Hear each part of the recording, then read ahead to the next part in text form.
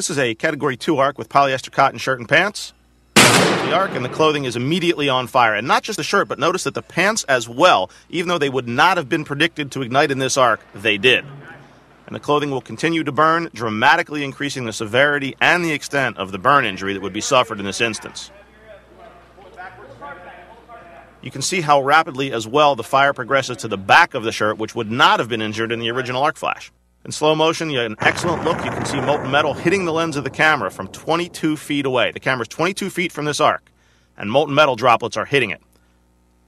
Before the molten metal has even completely cleared the air, the garment is on fire. What you're looking at now is fire, not arc.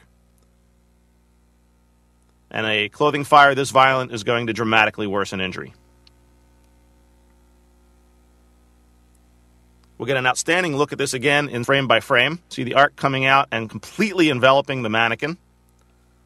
The violence of this explosion. Here comes a arc molten metal droplet that's going to hit the camera. You see the arrow. Hits the lens and spatters. And again, that's 22 feet from the arc. So the molten metal is obviously a significant hazard at a great distance from the arc.